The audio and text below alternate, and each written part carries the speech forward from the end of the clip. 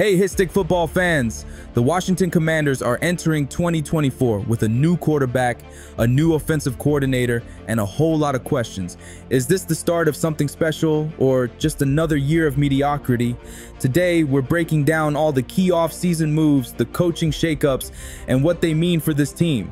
If you're ready for some unfiltered NFL analysis, hit that like button, subscribe, and ring the bell so you never miss a video.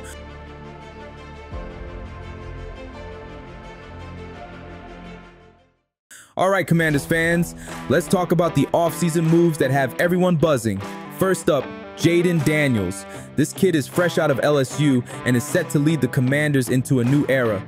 He's got the arm, the mobility, and the potential to shake things up in the NFC East, but can he rise to the occasion? Then we've got Frankie Louvu, the linebacker who's known for his relentless energy and playmaking ability.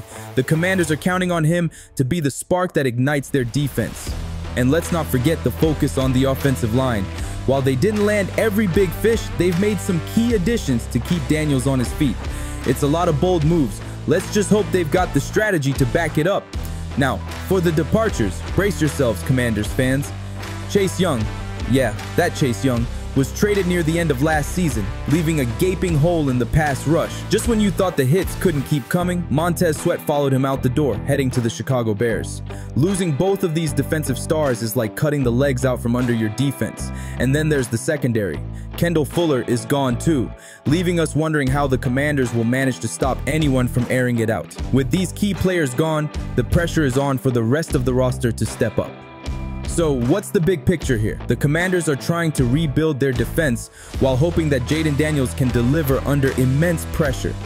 The success of this team will hinge on how quickly Daniels adapts to the NFL and whether the revamped O-line can give him the time he needs. On defense, losing both Young and Sweat leaves a massive void. Frankie Louvu is going to have to bring his A-game, but can he do it alone? The Commanders need their entire defense to step up, or this could be a tough season in Washington.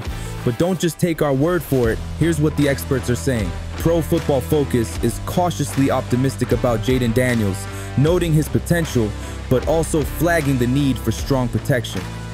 Bleacher Report is talking up the coaching changes, especially the impact they could have on both sides of the ball. Over at NFL.com, there's concern about the defense. Losing stars like Young and Sweat has left some big shoes to fill, and it's unclear whether the current roster is up to the task. The consensus? Washington's got potential, but they're walking a tightrope this season. And now, the moment you've all been waiting for. Our bold prediction for the Washington Commanders in 2024.